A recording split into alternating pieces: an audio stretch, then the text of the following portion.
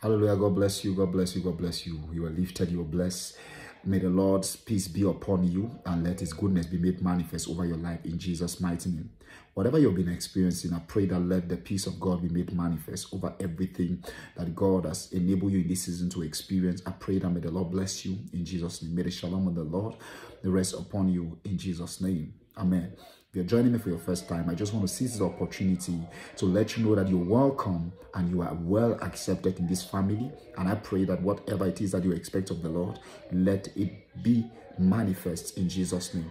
Don't forget to like and subscribe, and don't forget to drop a comment so I know you came around. God bless you. This word is about somebody, a childhood friend, a childhood friend.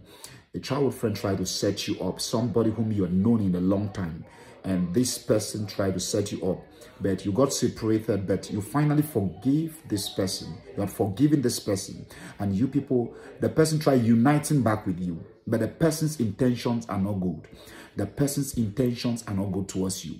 The person is not innocent for this time the person is coming. So please be careful. This is just a word to warn you. It's somebody whom you have once had a strife with. You have once had a terrible moment with. So please don't allow the person to know a lot again about you.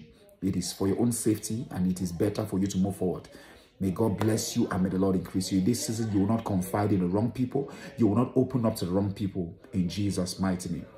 Don't forget to like and subscribe. This is God's servant, Pascal Mega. God bless you.